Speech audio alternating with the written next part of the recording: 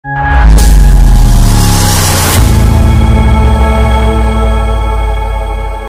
Everyone, welcome back two our YouTube channel and tutorial. आज फेरि पनि साथीहरु तपाईहरुको लागि एकदमै मोस्ट इम्पोर्टेन्ट भिडियो लिएर आइसकेको छु। धेरैजना साथीहरुले चाहिँ कमेन्ट गरिराख्नु भएको थियो कि सर मेकानिक्स एप्लाइड मेकानिक्सको पनि सेकेन्ड सेमेस्टरको हाल्दिनु। यो भन्दा अघि मैले चाहिँ फिजिक्सको गेस क्वेशन पेपर 2080 मा सोध्ने क्वेशन पेपर चाहिँ बनाएको थिए र गेस क्वेशन पेपरको भिडियो मैले बनाइसकेको छु। यदि तपाईहरु हेर्नु भएको छैन भने त्यो भिडियो हेर्न सक्नुहुन्छ। यही YouTube को चाहिँ प्लेलिस्टमा चाहिँ हालिदिएको छु। त्यहाँ अल सब्जेक्ट थ्योरी क्वेशन भनेर प्लेलिस्ट नामको छ र त्यहाँ हेर्न सक्नुहुन्छ। र आजको भिडियो चाहिँ हामी हेर्ने छौं एप्लाइड मेकानिक्स सेकेन्ड सेमेस्टरको क्वेशनहरु। कस्तो कस्तो क्वेशनहरु सोध्छ त पास्ट क्वेशनहरु सोधेको क्वेशनहरु आज हामी हेर्ने छौं र भिडियोलाई ढिला नगरिकन अब सुरु गर्छौं हामी। अब 1 नम्बरमा के भनेको छ साथी हो हेर्छौं यहाँ, define applied mechanics with its scoping engineering। यो एकदमै मोस्ट इम्पोर्टेन्ट हो र फर्स्ट नम्बरमै 1 नम्बरमै यो क्वेशन सोध्छ है त। यो 1 नम्बरमा यो क्वेशन सोध्ने गर्छ। फर्स्ट च्याप्टरकै हो, define applied mechanics with its स्कोपिङ engineering भन्छ है त। अब यो एकदमै मोस्ट इम्पोर्टेन्ट रहेछ साथीहरु। यसको सोलुसनबाट नोटबाट हेर्नु होला र यो क्वेशन एकदमै पढ्नु होला र प्र्याक्टिस गर्नु होला। त्यसैगरी क्वेशन नम्बर 2 मा के भनेको छ त?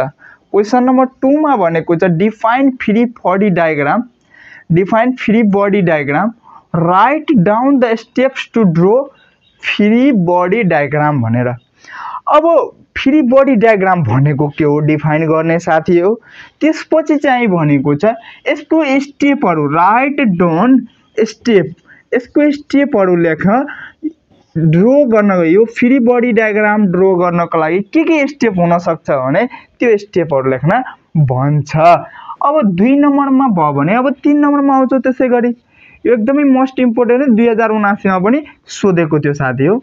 अब यो 3 नम्बरको सोधेको छ स्टेट एन्ड प्रुभ ल्यामिज थ्योरम। एकदमै VBI मोस्ट इम्पोर्टेन्ट क्वेशन साथीहरु। यो ल्यामिज थ्योरम यो 79 मा पनि सोधेको थियो र अब चाहिँ आउने एक्जाम पनि सोध्छ र सबै पल्ट एकदमै सबै वर्ष सोधेको क्वेशन हो ल्यामिज थ्योरम भनेर। र त्यसलाई प्रुभ कसरी गर्ने एकदमै त्यो पनि प्र्याक्टिस गरेर जानु होला। त्यसपछि नम्बर 4 मा आउँछौं हामीले। नम्बर 4 मा भन्छ स्टेट एन्ड प्रुभ भेरिग्नन्स थ्योरम। अब यो भेरिग्नन्स थ्योरम पनि एकदमै पटक बारम्बार सोधेर आएको छ, सोध्दै आएको छ साथी। एकदमै तपाईहरु यसलाई चाहिँ प्र्याक्टिस गरेर जानु होला र यो पनि नछुटाउनु होला। एकदमै इम्पोर्टेन्ट रहेछ, भेरी VBI। अब यहाँ चाहिँ हामीले हेर्छौं 5 नम्बरमा। 5 नम्बरमा के भनेको छ भने estate and prove triangle law of forces. यो ट्रायंगल ल अफ फोर्सेस पनि एकदमै इम्पोर्टेन्ट हो। कुनै बेला यो prove triangle law of forces भन्छ भने त्यसपछि कुनै बेला के भनिदिन्छ, यो भन्दैन भने 6 नम्बरको यहाँ हेर्न सक्नुहुन्छ। यो 6 नम्बरको भनिदिन सक्छ estate and prove प्यारालेलोग्राम law of forces. प्यारालेलोग्राम law of forces आउँछ भने ट्रायंगल आउँदैन, ट्रायंगल ल अफ फोर्सेस आउँछ भने प्यारालेलोग्राम ल अफ फोर्सेस आउँदैन। एकदमै त्यो दुईटै पढेर जानु होला। एकदमै मोस्ट इम्पोर्टेन्ट, एकदमै VBI। यहाँ भएको सबै क्वेशनहरु सोधेकै क्वेशनहरु हो, पास्ट क्वेशनहरु हो। त्यो चाहिँ ख्याल गर्नु होला, ध्यानमा राख्नु होला।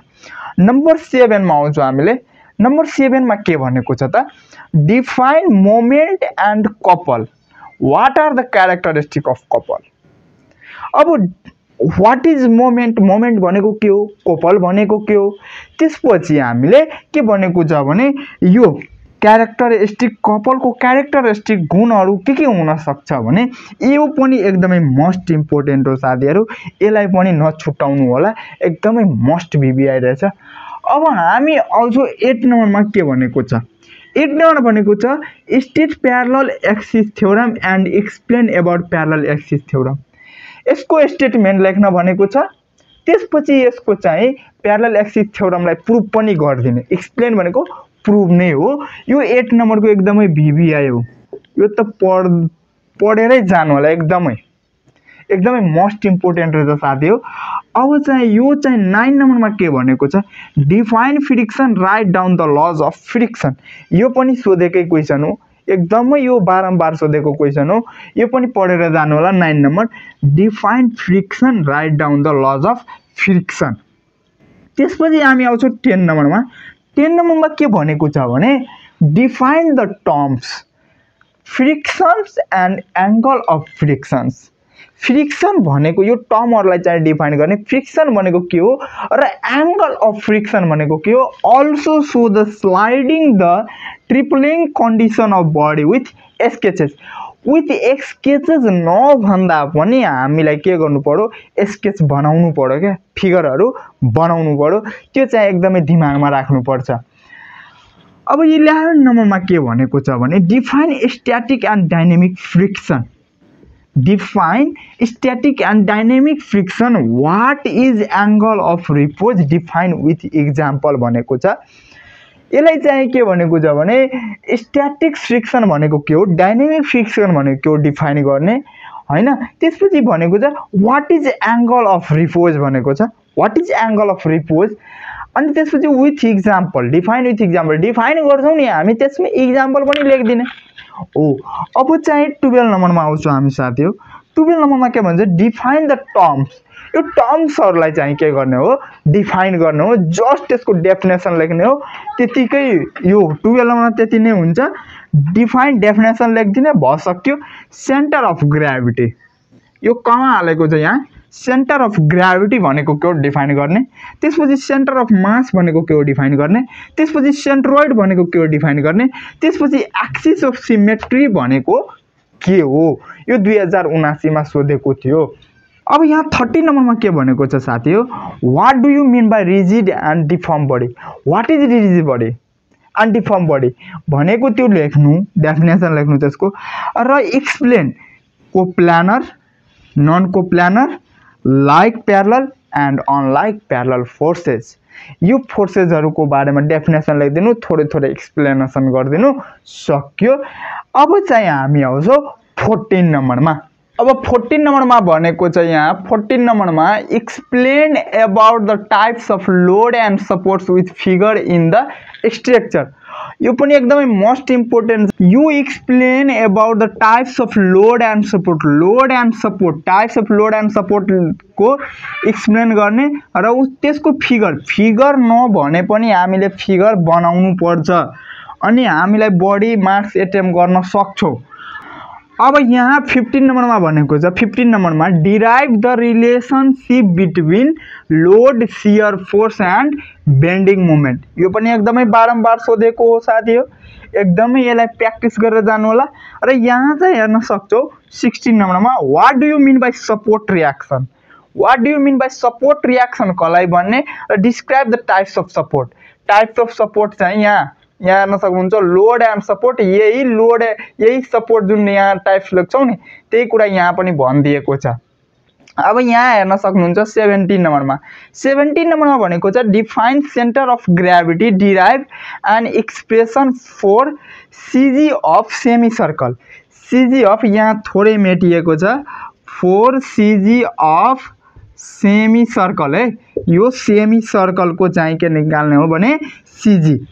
अब यहाँ हेर्न सक्नुहुन्छ 18 नम्बरमा define centroid and find the relation of four centroid of rectangle. रेक्ट्याङ्गलको चाहिँ के निकाल्ने, सेन्ट्रोइड यसको रेक्ट्याङ्गलको सेन्ट्रोइडको रिलेसन निकाल्ने र डिफाइन सेन्ट्रोइड भनेको के हो लेख्ने। अब यहाँ हेर्न सक्नुहुन्छ यो 19 नम्बरमा। 19 नम्बरमा के भनेको छ भने what are the different types of beam. What are the different types of beam, बीमको types लेख्ने र त्यसको डेफिनेसनहरू लेख्ने। अब 20 नम्बरमा एकदमै मोस्ट बीबीआई यो सोध्ने गरेको छ एकदमै बारम्बार, prove that moment of inertia of triangle about x axis is bh cube by 36 where b is the breadth of triangle and h be the height of triangle. अब 21 नम्बरमा state Newton second law of motion, derive the relation between force and linear momentum. अब यहाँ साथी हो यो Newton second law of motion हामीले 10 क्लासमा पनि पढेको थियो, त्यही कुरा पनि लेख्दा हुन्छ यहाँ। र यसलाई डिराइभ गर्ने relation between force and linear momentum र फोर्सको चाहिँ कस्तो रिलेसन छ भने त्यहाँ लेख्छौ। हस् त साथी, यति नै थियो आजको भिडियोमा। म 21 वटा क्वेसन चाहिँ छानेर ल्याएको थिएँ। अझै पनि चाहिँ खोज्ने र लेख्ने, त्यसलाई प्र्याक्टिस गर्न जान्ने र बल्ल अब हामीले पढ्नुपर्छ।